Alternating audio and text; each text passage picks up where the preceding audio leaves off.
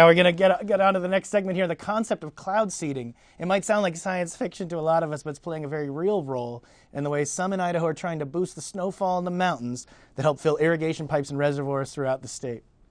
Aaron Coons headed towards the clouds for this often beautiful look at the changing face of water science in Idaho.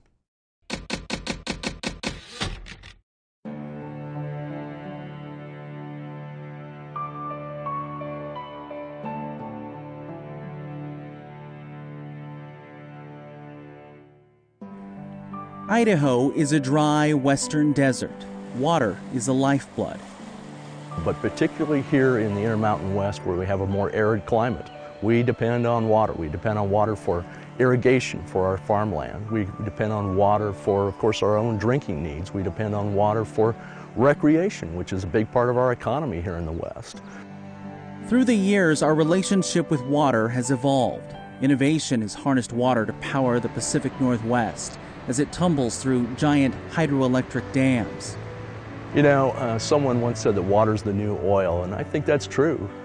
The mighty Snake River flows west, starting in western Wyoming and zigzags across Idaho. It helped carve Hell's Canyon, the deepest river gorge in the continental U.S., and past the Palouse. Eventually, it empties into the Columbia River in Washington and heads to the sea. Water drives the whole ecosystem. Without water, we have no ecosystems. But where does all this water come from? Some comes from rain, some from the giant underground Snake Plain aquifer. But a lot of the water here originates in the mountains. The winter snow high on the mountain peaks in central Idaho and western Wyoming melt during the warm summer months and finds its way to the Salmon, Boise, and the Clearwater, eventually dumping into the Snake River and heads west. How we use the water here has strong implications all the way down to the mouth of the Columbia. For nearly a century, we here in the West have looked for ways to help increase the water we have. Nothing is taken for granted. Cloud seeding's been around since the early 1900s. It's often misunderstood. The general idea is to bring as much rain or snow out of a passing storm system. But there are some who question how effective it really is. We caught up with a team from Idaho Power that cloud seeds up here all winter long. They say it works and brings valuable snow to the mountains.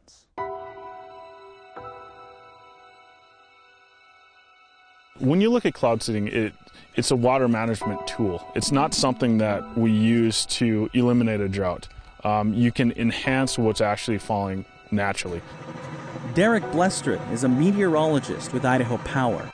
The utility pays for and operates 2 cloud seeding programs in Idaho. Today, there are 36 cloud seeding towers. This is one of them, located on a mountain ridge above Idaho City. Derek Blestrud and Brandel Glenn, a field engineer, are checking out one of the towers to make sure it works how it's supposed to, when it's supposed to. Well, what we're looking at is essentially a 26-foot tower with a lattice structure with a burn head at the very top. And we're pumping solution and propane to the very top and burning it. The flame is burning a unique blend of propane mixed with silver iodide. The heat causes the silver iodide to rise into the air and into a passing storm system. It then bonds with water particles too light to fall as snow. As water particles gather on the silver iodide, it gains enough weight to fall to the ground. You can drop silver iodide out of an airplane or fire it into the air by cannon. But Idaho Power decided to use these towers instead, building them on mountain peaks not far from lower elevations. This is where you find orographic lift, air that charges up a mountain range. The quick rise in elevation causes the air temperature to drop and raises the relative humidity. This is where a storm is likely, and better still, where Idaho Power wants the snow to fall. If you think of orographic lift, there's not much happening down in, like, say, Boise itself. That's all happening as the wind hits the mountains, it lifts up and over. That's beyond Boise. That's back in the mountains. That's back in the Boise Basin, the Payette. And so we're starting to target that portion of it. Idaho Power's cloud seeding tower is powered by a small solar panel, providing enough power to run a satellite modem. That's so meteorologists can turn it on and off from the Idaho Power building in downtown Boise. We measure temperature and humidity at this site, and some sites we have temperature, humidity, and winds, and pressure. So, okay? And that's it. Yeah, that's it. It's not very dramatic. Cloud seeding isn't new. Some early projects here in the Northwest happened as early as the 1940s. But despite the fact that it's been around for decades, there are still questions about how effective it really is. Early on, cloud seeding was used to bring rain to irrigate crops. These days, it's used to coax more snowfall. Idaho Power is seeding clouds as part of its strategy to make sure there's enough runoff from melting snow in the summertime. That translates into water in rivers, and more water means more power generated from those rivers' hydroelectric dams. And when you start looking at Western water and how valuable it is and water rights, every cubic foot of water is valuable. That's Greg Clark, a hydrologist with the U.S. Geological Survey. The USGS measures the amount of snowmelt every year. He's at a 101-year-old river gauge on the Boise River. The reason it's important to measure river flow is to determine how much water to expect for agriculture, reservoirs, and even recreation. Every drop of water, I don't want to say has a purpose, but it is utilized in some way, whether it be by the environment, whether it be by humans.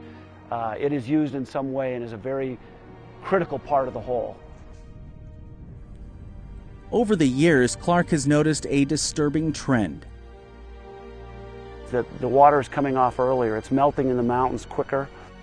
Perhaps that's why trying to coax more snowfall has become an important part of Idaho Power's business plan. Blustrud says Idaho Power has done research that shows its cloud seeding is adding 15% to the snowpack. For every foot of snow that falls, that amounts to an extra 2 inches of new snow. If you think of if you get more snow packed that's higher up in the mountains, that's the stuff that comes off last. The deeper the snow is, the longer it stays cool in the spring and early summer, and that helps snow stick around longer. The benefits are immense, and there are many, many, many of them. Not just making more water. It's cooling of the rivers, it's more water for recreation, it's more water to run through our power generation system. It's just more water. And the amount of power that can be generated from this is roughly 100,000 megawatts, which is enough to power about 7,900 homes for a year. Idaho isn't alone in its cloud seeding efforts. It's a big business in many western states. This is where cloud seeding is sometimes controversial. There was a time when it was thought that it robbed a storm of all its moisture. If Idaho cloud seeds, does it keep the rain or snow from falling downwind, say in Wyoming or the Dakotas? Idaho's Attorney General in the 1960s threatened to sue Oregon over its cloud seeding program. Today, the science is still being researched, but that belief is now less prominent. The studies have actually looked into it, and they haven't been able to find an impact downwind. They've either found a neutral or a positive impact. That's the focus of an intense multi-million-dollar pilot project in Wyoming. The final result is due within the next few years. Here in Idaho, it may have fringe benefits that go beyond electricity production. For Idaho Reports, I'm Aaron Coons.